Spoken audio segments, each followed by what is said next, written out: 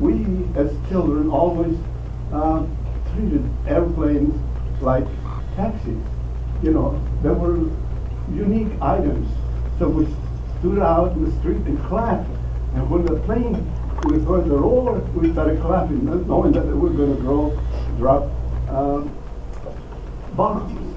There were probably small bombs that created, you know, little holes in the area where they were dropped, killing one woman. The following year, when tranquility came again, there was another plane. We were out in the street again clapping, but this time a rain came from the plane in the form of little chocolates, the size of chocolate bars, 2 inches by 1 inch. This company of Kefalides, the equivalent of Hershey in Greece, thought of this advertising. So here we were expecting to work, and down came candy bars, chocolate bars. Very nice experience. These were always all these attacks, harbingers of what was coming when Italy invaded Greece. During this year, as I said, we had in 1936 a new government, a dictatorship that was led by John Metaxas, the general, who dissolved Parliament, brought back again King George, and said, among other things, high school has to start after grade 4 of grade school.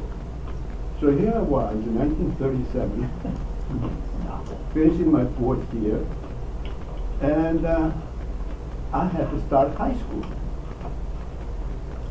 And so we were given a list of books, Latin, ancient Greek, modern Greek, grammar, which we never saw before, and we had classes of art, sculpture, all kinds of things. This decade was characterized in 1932 by the arrival of Uncle John, my father's brother, from the States to Greece. He had just finished medical school in Cincinnati and became a specialist in eye, ear, nose, and throat. In those days, those specialties were under one each. And we were having a little picnic by the Aegean Sea.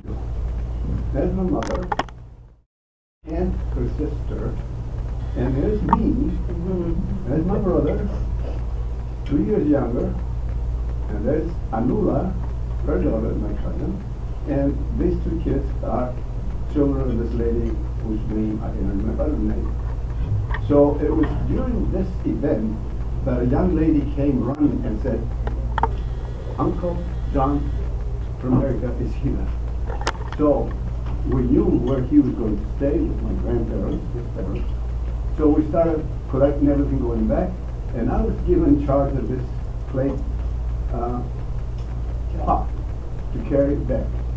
But this was carrying water. And as the adults were running or rushing, we were trying to run behind them, and the weight of this became unbearable, so it slipped away and broke into pieces. They forgot to tell me to empty the water. So that's what happened. But immediately I started to cry, because I knew that if I cried, I wouldn't get beaten up. So it worked. Totally. They all ignored me and the clay pot, and we all went to see Uncle John. Now, for those who've read the book, they know what Uncle John did. He took a picture, a film, a 4-minute film of the whole family. Among the many things that happened during this years of relative tranquility was to visit with my uncle Triandafilus, this fellow here. He's dapper. The reason he looks so handsome is because he was a cater, and his brother too. And he was aficionado of soccer. We call it football games. And every Saturday, there would be a master to his town, which was going to be in our town. And he would come and stay with us. So one day he says to my mother, we'll take Nick to Comadini. He says, why do you do that? Oh, don't worry. Yes, but you can't buy tickets because these were special event tickets that you bought in your town, like his town. Came to us and it was one day in the evening they left. Well, my mother said, okay, take those. So here I am now, this is the following day. Well, what happened the night of the trip to Comadini was I was ushered into a very crowded train car. The light in the compartment was barely, 40 watts, who knows what. So the conductor came, and the moment he said, tickets please, they shoved me under the under the seat. So he didn't see me or hear me or anything. So I got my trip to Comadini free. And that is the memoir in a part of the city called Comadini. This is now in 1937, when I'm first year high school, and we were asked to wear special caps with a now at the top and a special number that was identifying us, 217. Sort of lucky because I was born on January 17, not February 17, but that's close enough. And here's Chris, my brother, who you hear about, my mother, and my father. My father, a few years back, had handlebar stuff, a mustache that my mother wanted to get rid of, and he wouldn't. So to satisfy her, he kept clipping small amounts, and here is the remnant, a very tiny amount. So now, suddenly this tranquility is broken. The Italians invade Greece.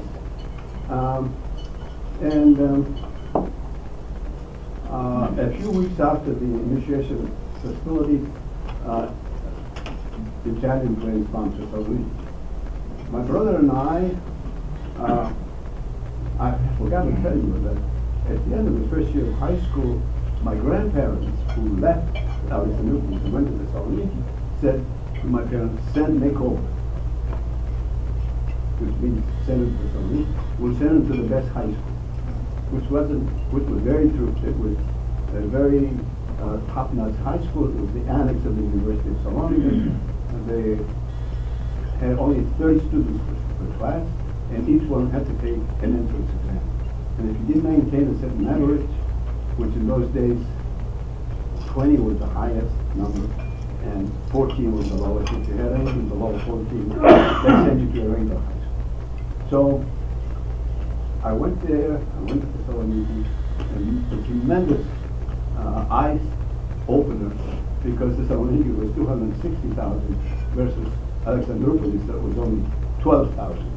So here I see streetcars, bus lines, millions of people walking up and down. Very inescapable and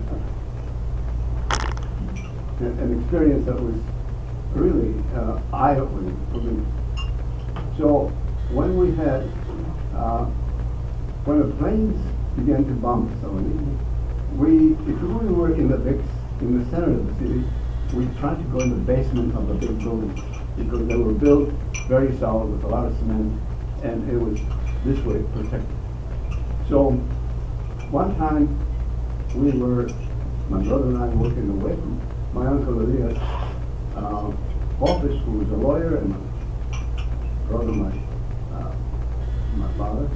And we got into this building, but before we got into the building, we saw a soldier on his motorcycle, a messenger. He had a little leather bag and he tried to outrun the plane, because suddenly, when he heard the sirens, he sped. I mean, who knows, 100 miles an hour. So at the end of the air raid, we went out and started walking towards home.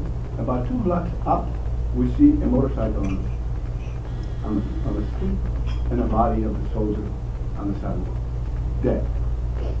So that's why he tried to answer on the outbound now. Well, we went to escape and avoid all these constant bombings. We left the city, we went to a village, and we stayed there until June of the next year, 1941, after the German invasion. The first victims that we recognized from our family of the Italian front was Uncle Athanasius, my father's cousin, who came home with missing his wife. So he was working support. It gives you an idea where Thessaloniki is with respect to Greece, is Athens, and here this part is the European part of Turkey. This is Asia Minor, and this little dot here is where my maternal family came to Greece from after the 1922 agreement between the two countries, and in this place was the paternal family from this part of Turkey. In 1922 they migrated in the same place that Alexander was situated somewhere there. It's a coastal. And you can get, these are all kilometers. Athens to Thessaloniki about 500 kilometers. And Athens to Istanbul is, we like to call it, was 840. This is a picture of, I would say modern day Thessaloniki, but this building and this church were victims of bombs. The belfry was damaged and the whole tower was destroyed, but when rebuilt, minus the height that was originally there. I won't take any more time with this. This is the Arts of Galerius, a very important monument to Thessaloniki from the times of the Romans. And my house then was about a block away this way. This is now all changed, and you see all you see is high rises. The streetcars used to go underneath the arch. And here's another relic of the Roman period. This was called the Rotunda. It was built by them, and it was, I don't know whether it was a temple of some kind, but in 1452, the Turks occupied that part of Greece, and they built a minaret. Before that, though, the Christians had added a portion. So it was first a Roman forum, then a Christian church, and then an Ottoman what do you call it? Minaret. Yeah, and Mohammedan place of worship. This is now a more modern view. You can see the difference. Here's the same Rotunda, the Arts of Galerius, and all you see is this high rises made of pure cement. But the house that we live still survives because it has the old tiles right there. That was our house. That was also demolished and replaced by something else. And on April 6, 41, the German forces invaded Greece, and my father's brother, Sophocles, died on the last day of the cruise. Very sad day in the family. His mother, my grandmother, and my aunt, his wife, were inconsolable. They tried to talk to every soldier who came about in the villages where we were staying in those days, asking if they saw these completely solid. Yeah, we saw him here. The point is that he was, and probably saw him, who knows when, we're expecting the time he was killed. But even when we went to see a medium to see whether we could connect the soul, I remember everybody holding hands.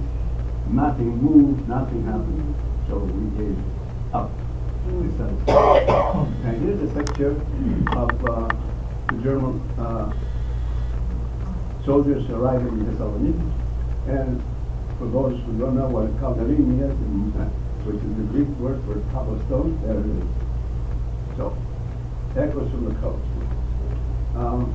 You all probably remember, I told you, maybe I didn't, but in the book I do explain what echoes from the cobblestones is in my comparison of the cleats making echoes as I walked on this cobblestone with an incomparable way from the echoes made by the German boots, who also had cleats at the bottom of their sole.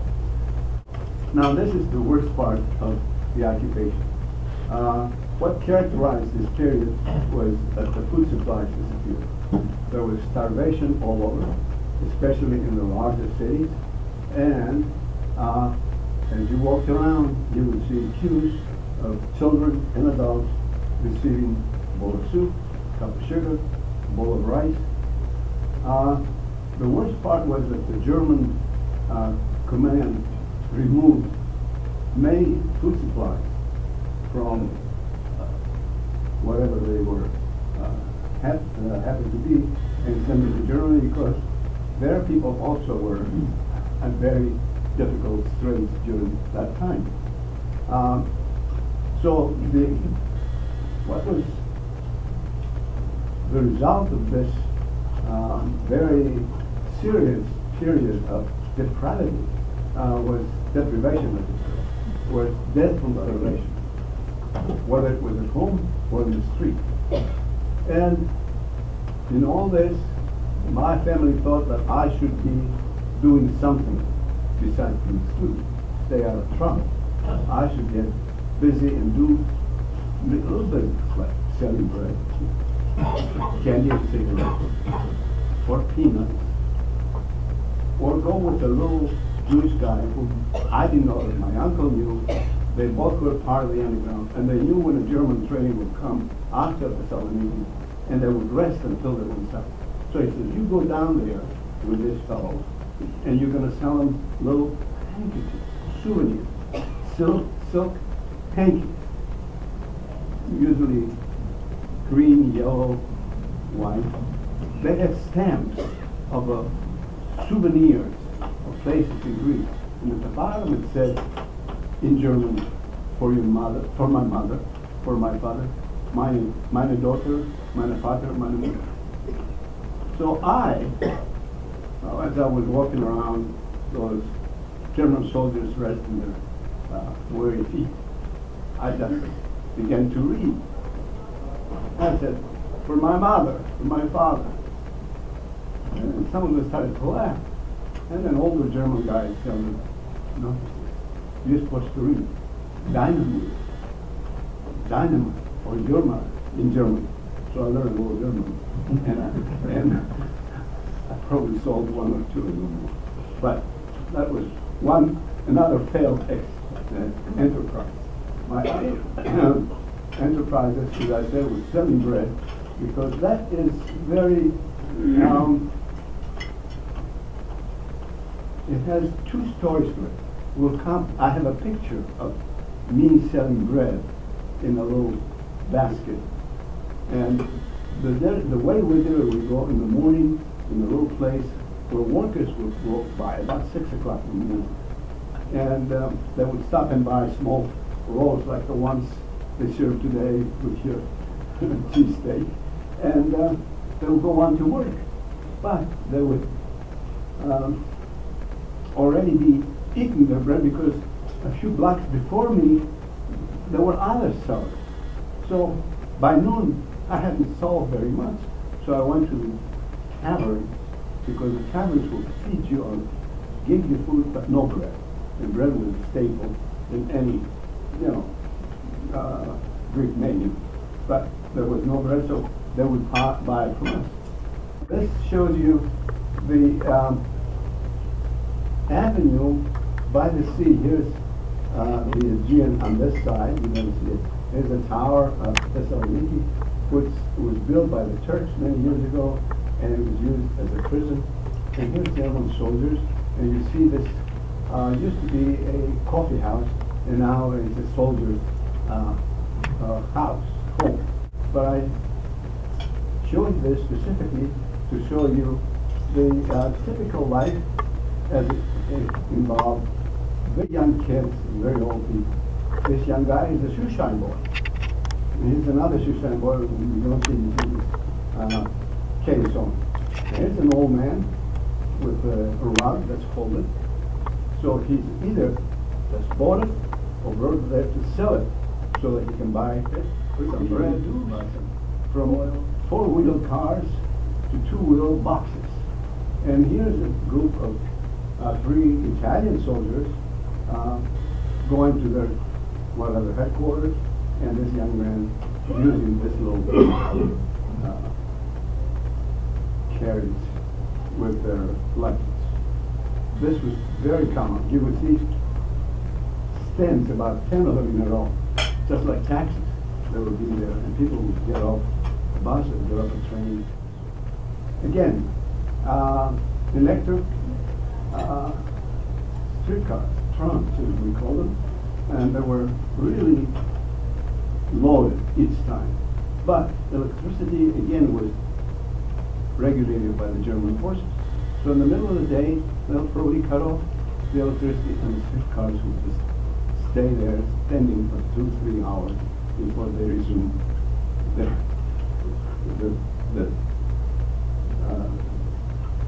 trip. So,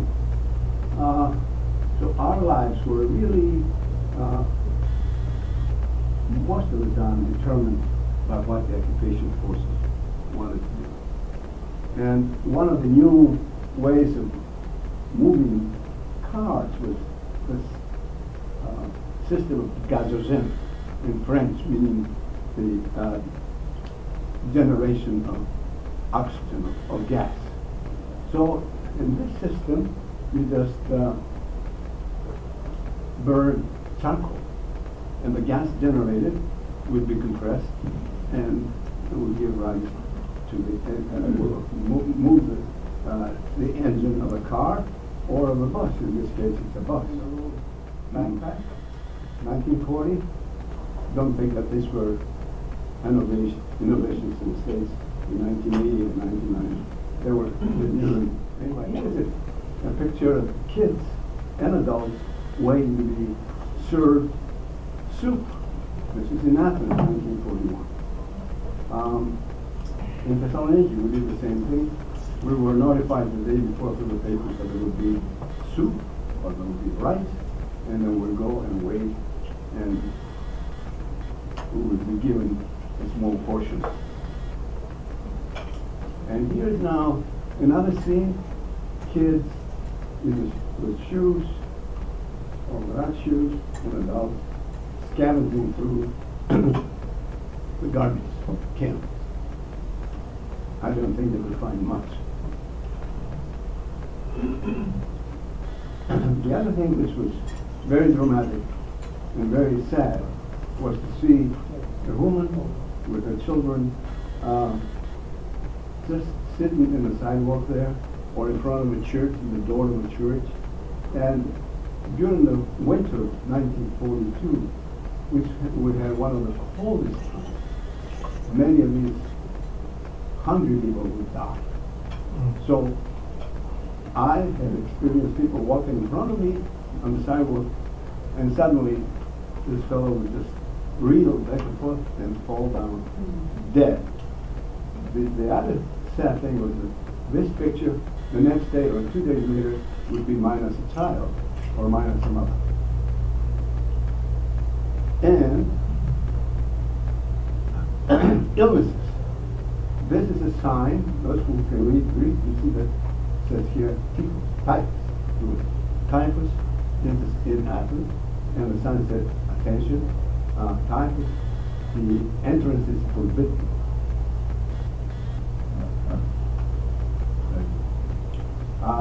TB was very common. I became TB positive, but I've never had clinical TB. And of course, the next day, city buses, trucks would go and collect the dead bodies from the streets. Greece lost 1 million people during the war. 10% of the population, which is a lot.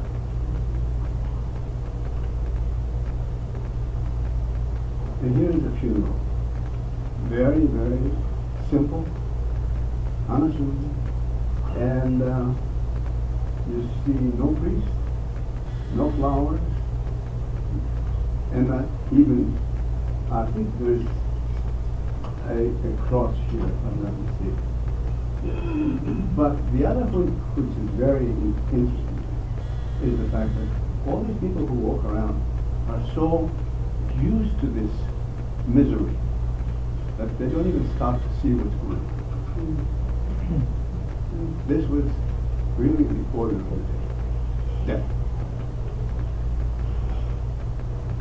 And now, in 1942, 43, early 43, here we are, a few of my classmates. You can spot me, I'm the handsomest of them all. That's me there.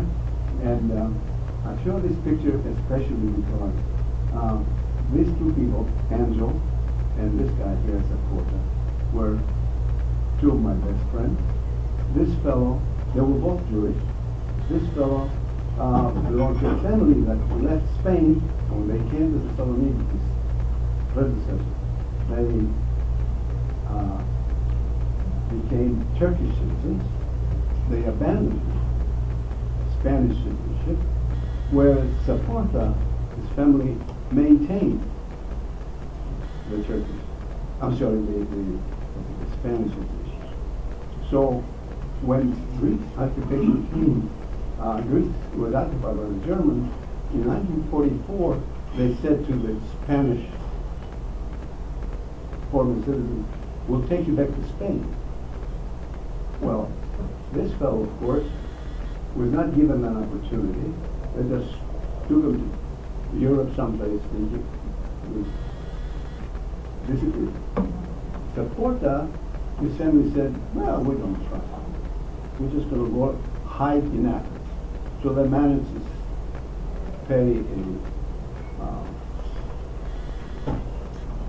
ship captain. They put him in crates, took him to Athens. They hid in the house until the father said, "Well, I'm going to go out." He went out, somebody spotted him, and the rest is history. Arrested him, sent him to Belsen-Bergen, and somehow they were being transferred from one place to another near the end of 44 and or 45. And one day, the next day, they were in the forest. The next day they got up, they looked around, they were in Germany. All they saw was American soldiers. So they say they were saved, and when the war was over, they moved to France, and that's where the family lived. And he is now the only survivor of his family, because they all died for one reason or another. And we are inseparable. We see each other. They come here, we go there. I must tell you that of the 17 guys in our class, all 7 became physicians. We applied to medical school in 46. We all got in. I stayed in here, and this and came to the States, and others. But anyway, it was a good school, prepared good students. All of us who applied for medical school got in. Okay. Here's a picture. Now here I am. You can see I'm holding a round piece of bread, a roll, in front of the donkey. And if you look back here, there's a basket where my bread is. I fell off a bicycle, and a pharmacist across from us put a bandage and gave me also an antitoxin shot, antibodies against tetanus. But I don't know whether it was preparing horses or sheep or where. But it must have been horse, because I've been eating a lot of cheese and no horse meat, so I'm okay, I'm safe. Anyway, this photograph tells a big story. Now this is a little market street downtown in Kefalides. And a German officer suddenly says to me, or points to me, and he said in German, "Go hold the bread in front of the donkey." Well, of course, I wanted to sell this without the saliva from this little creature, so I held it about a foot away. And he thanked us and he left. Now, did anybody notice this child? What do you think is wrong with him? That's right. This is protein inadequacy, protein loss. They don't have enough. And the only treatment for this thing is just to replace protein loss with lots of protein. And eventually they manage to survive. Sometimes they don't. I cannot tell you what happened to this child. But I can tell you that 6 months later, I wasn't selling bread, I was selling raisins on a big small table with a balance and lots of newspapers. We made a little home. And suddenly, the German officer with summer, a short khaki pants, a satchel, and he put one of those little pistols, not a Luger, on the side. So she starts talking to me in a very quiet, very, I would say, unassuming way, like, "I'm a friend of yours." And I said, about a few months back, I joined the underground. And when you do things like that, there's an expression you do. If you've got the fly, you got the skis, you know. So I figured they must know something. And now I'm beginning to think all kinds of things. Running away, across the street to the house. But I said, a bullet will hit me before I have a sense, just like a soldier with a bomb. So, but he keeps insisting, and finally he uses the word photograph. Kommen Sie mir, haben Sie mich. I have a photograph. So I said, maybe the guy's okay. So another kid that was going by, I said to him, "Do you mind looking after my raisins?" "Well, I have to go with this guy." So we go about 2 feet away, and behind the church I showed you in the early part of the show was a studio where the guy was making, he was a sculptor making crosses and other things for tombs in the cemetery. So the Germans took that building and they used it as a drafting. They were drafting engineers. So this guy walks in, gets into his office, goes behind the desk, opens the drawer, and gives me this photograph. So you recognize me, son of a gun, after all this. Now that's a very moving story. There were no money. Here's another story. I don't know, but this is a little roulette. You know, I just do a schematic thing, a wooden roulette, and these are nails, little nails, numbers written here, and there's a piece of cardboard. So as you spin it, it makes a little clippity note. 2, 3, 6, 15, 20, you know. So I had a basket with peanuts. So you spin it, if you go to 5, you get 5 peanuts, and you pay, let's say, 10 drachmas. Those days millions. But, so I get into this tavern, and I go to 1 or 2 tables, and they spin, and they get 2 or 3, and half. They're satisfied their gambling curiosity. And here there's another guy, dressed in a German uniform. And he calls me over, he invites me over, and he spins it and gets 2 peanuts. That's no good. He spins it again, another 2 peanuts. Still better. Third time, he gets pissed off. He started shouting at me, and I see he's not talking in German. He was using something different. To me, it looked like Slavic, maybe Croatian, because there were many Croats, you know, serving in the German army. So he pulls out his Luger and just sticks it here and starts shouting at me like unbelievable. In the meantime, though, I'm walking backwards toward the exit. I'm holding the little roulette and the basket, and he takes the roulette and hits it on the counter of the restaurant, and it was a bar restaurant. Splits it in. Fortunately, he didn't take my peanuts. So I'm now walking back, and he's still, and everybody now is frozen, figures, you know, he's going to shoot me. And he was drunk, there's no question about it. So as we reach the door, he just makes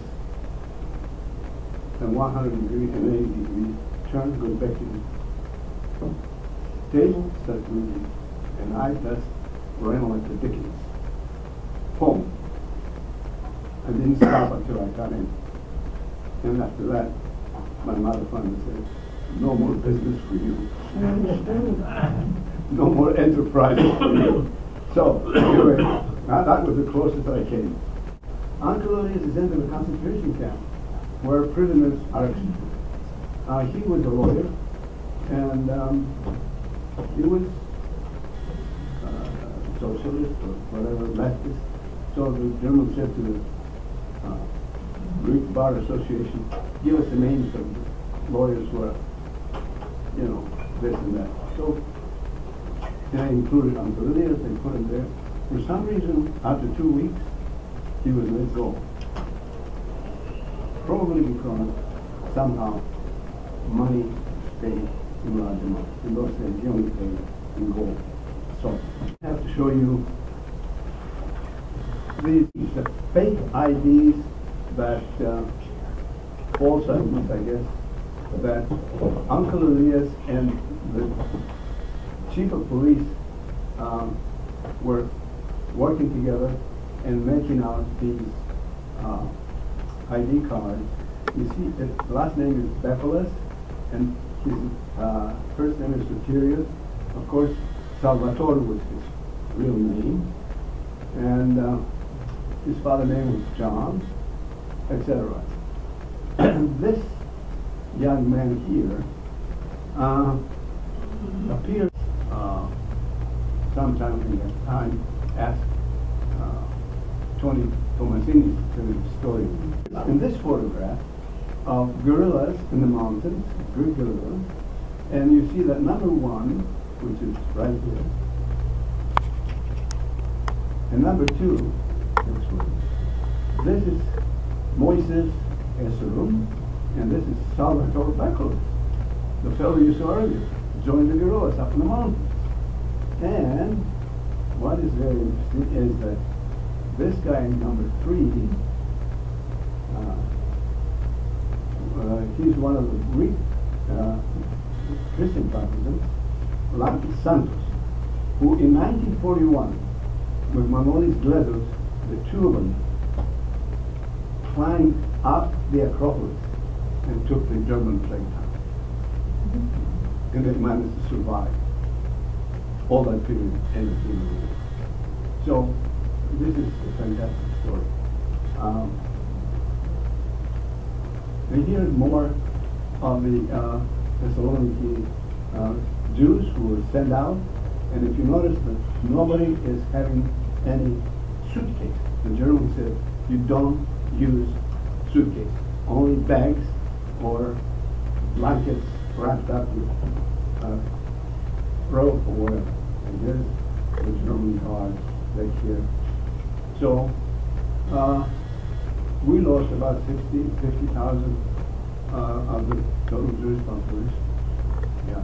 Many of them managed to escape in the mountains, managed to go to Palestine in those days. And many stayed in Greece because they were taken in by Greek families.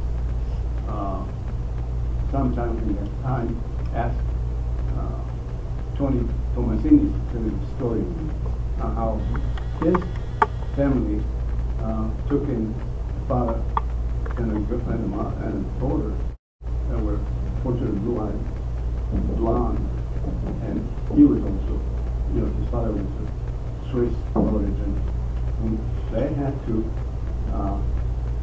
shelter, or not shelter, give a room to a German officer. So the father was sent to the base, sent to the German, but the daughter, because of her looks, and looked very much like Tony's father. That's very good. So they managed to save that girl and that father to the end of the war. Yep. And here are some of the things we did during our resistance, writing on the walls. And here we are. That's me. We're carrying illegal posters, and we're taking it from this. I say that I was during that period also the designated speaker of news. The way we did it, we got into these battlements there, and we take the German magazine Signal during the war. The Germans published a magazine that was made in the shape or style of Life magazine. And using the magazine, I would say, processing, you see, at night. Attention, attention. So we gave them the latest news, where the Russians were, where the Allies were. So finally we have liberation. Uncle John sent us lots of packages with canned goods, chocolate, peanut butter. He explained it. He had to make a literal translation. He said, pasta is the cue. Paste, pasta. But in Greek, any pasta is French pastry. So it's, oh my God, French pastry, French pastry. We open the damn box and there's jars of peanut butter. Wow. But we liked it because there was a lot of orange marmalade and combined the two. And here I'm in Athens, one of the brown suits, the shoes, and the white shirt and the tie are Greek, I would say. And I'm on my way to the Greek American Embassy in Athens for my trip to the States. And I was not the only happy recipient, but here's a kid I got pretty new shoes. The second part is now finding the Escalapius across the Atlantic. That's going to be the title of my next memoir, which is extension.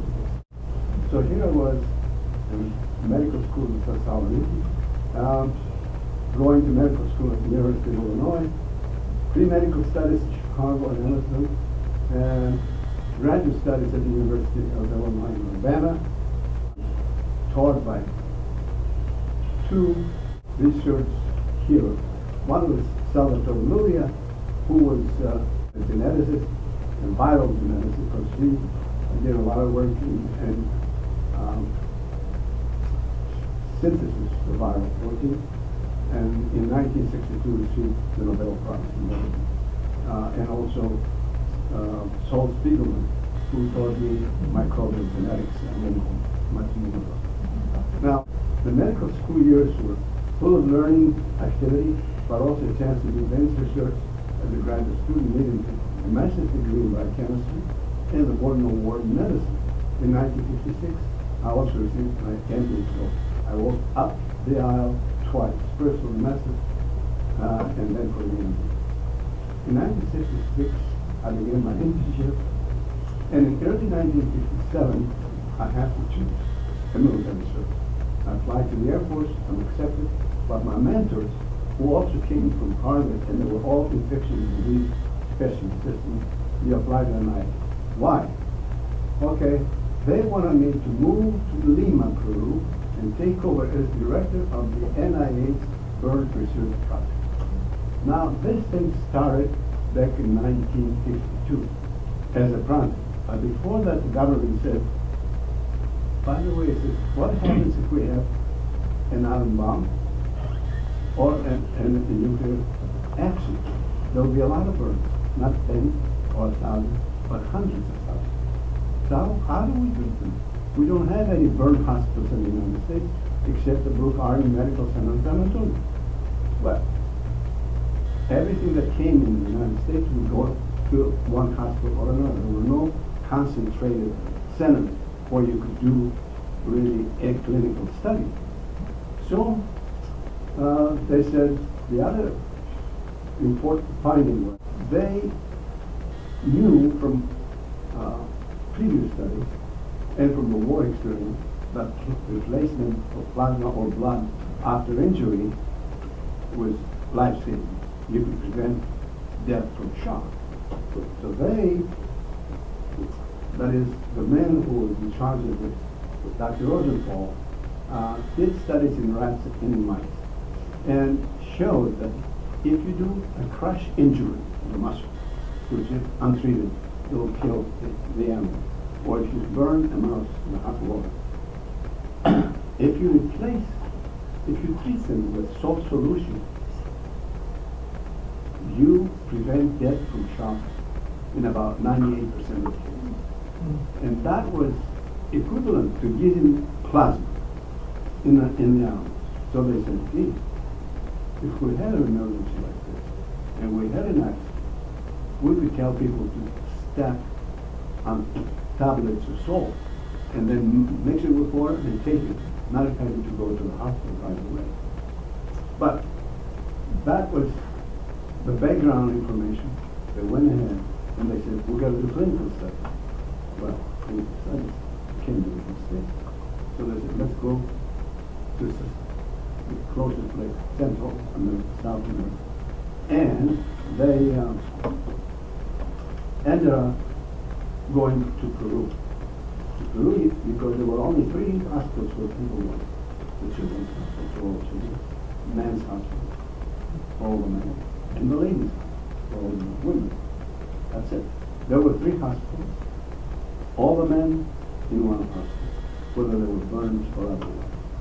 All the burns on women in the women's hospital, and all the burns children in the women's hospital. So the project started in 1952. And showed that in adults, salt solution again was as efficacious as plasma during that period of time of 72 to 96 hours. About 2.5% mortality, that's it. So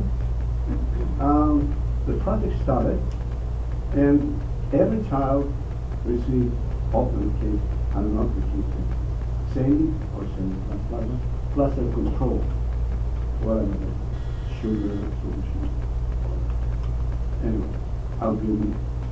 And it was found, and everyone received antibiotics prophylactic. They found out that within a few months or years, they began to see survival of the shock period, but later they would see deaths from septicemia. The initial, of course, was strep. That was no problem. Staphylococcal resistant strains began to appear. And worst of all, Pseudomonas aeruginosa. Any child that developed Pseudomonas aeruginosa or adult, septicemia, died. It was almost inevitable. So, they came back to the United States, actually to NIH lab, and they said, maybe we should give them prophylactic gamma globulin.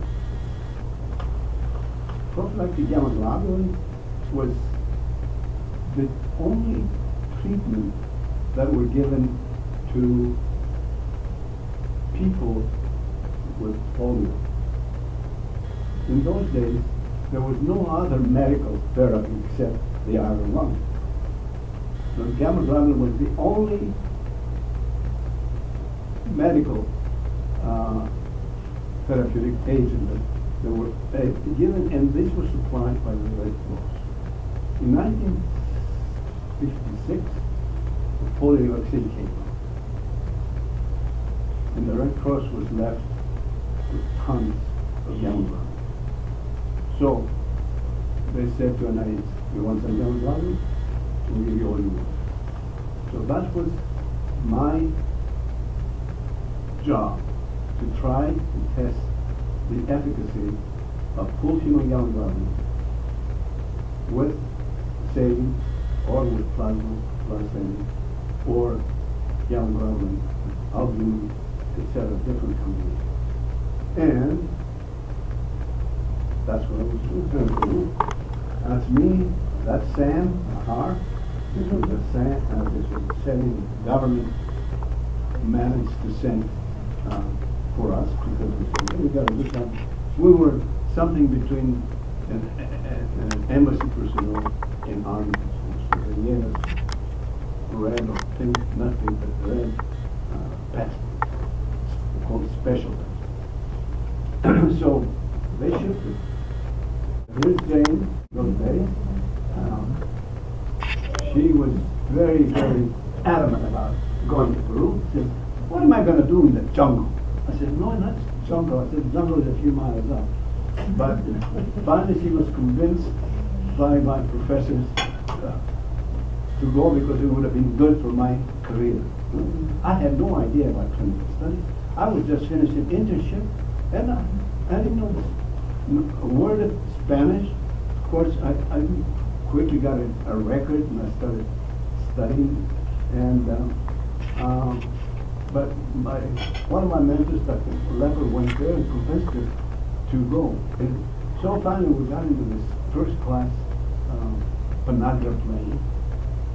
And we get off Panama. We got off, just stop over.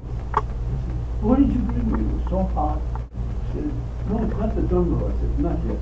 And then we go on. We got off at Quito, Ecuador. And it was morning. You see the tumbling stuff. There was nothing. It was, started crying. He says, look what you brought me. So finally we went up to Lima. Things began to change. And here we are again with Sam in one of the most luxurious suburbs, San Isidro, and we had an apartment there. Jane adapted very rapidly, started to learn Spanish, later bowling, she went bowling. In fact, they gave her a little silver dish as the person with the most promise. Yes, the Children's Hospital, the place where we had the various pavilions, as we call them. This is a very important thing because I started having Christmas trees. You know, they never had Christmas trees. So what are you going to do? Oh, I said, this is an Americanism. You gringos have it. I said, no. I found the president of ITT, the International Telegraph, in it was New York Symphony Orchestra with Bernstein physically doing it. And of course, people like us went, and I went to say, I said, by the way, would you like to have some kids help me buy us a tree? So they did. We decorated it and we set it like this. The nurses knew nothing was supposed to. The nuns who run the hospital, Carmelites, said, oh, this is another gringo trip. I said, no, it's for the kids. So anyway, the point is that we eventually took the tree and we put it in the pavilion where the burn kids were. But we became very, very good friends, and they became very supportive of our project. And 1 week after we got to Lima, we were told that it was the Pan-American Pediatric Congress, and the president of the hospital said, you should go too. So we were invited, and here's a picture from this were either doctors or wives of doctors. And here's the president of the Children's Hospital with his wife dancing the famous Peruvian dance, La Marinera. If you were anybody, or you knew to do anything, if you knew how to do the Marinera, you were a hero. Yes. And here we are on the roof of the hospital. Here's me, and here's Dr. Bazan, who was the surgeon, plastic surgeon. This fellow was a pediatrician. And these two people worked in our project. He was just a physician. Or here we have a Christmas party. You can see we have Christmas card. Here's Dr. Arana, who is a microbiologist, well trained, first class. Here's Pedro Staffy, who is was the, I would say, the biochemist, but he was an MD also, and he left in 1960 and went to Texas, University of Texas. He became a professor of rheumatology, and today he's still practicing. This lady here became the wife, the nurse, became the wife of the doctor who's the surgeon that I showed you. Here's another shot to show you again. This is the famous director of the hospital, Moray, his name. That's me, and he's the guy to whom we sold our car before we left. But this one was the picture of the most beautiful doctor in, as far as I know the hospital. But very, very unapproachable. And now you can see some of the miserable burns. What is very typical of these things? Number one, the mothers, parents brought their kids and they just dumped them there because they said, you take care of them, no questions. Second thing is, unlike today, we never asked them, do you want your kid to be given, to be part of the study, or do you want, no consent form. This is 1956, 57, 58, 59, nothing. Don't forget, in the States, we didn't start until 74, 75. So, that's it. The thing which killed most of these kids was Pseudomonas septicemia. And anybody who has seen sepsis or septicemia will know that this is a thyma gangrenosa. The bug gets into the capillary, multiplies like crazy, and stops the blood flow everywhere, especially in the lungs and other organs. Here's a guy who's doing well. He managed to escape. And we did all kinds of cultures to prove that even in the early phases of shock, during the first day or two, any deaths were actually associated with positive blood culture. So death from shock also could be associated in addition with a bacterial infection. Here I showed you Dr. Vassan doing a skin graft. He just uses a dermatome, and here's the skin is pulling it up. Very good doctor, and we're still, communicating with each other. He's a happy guy.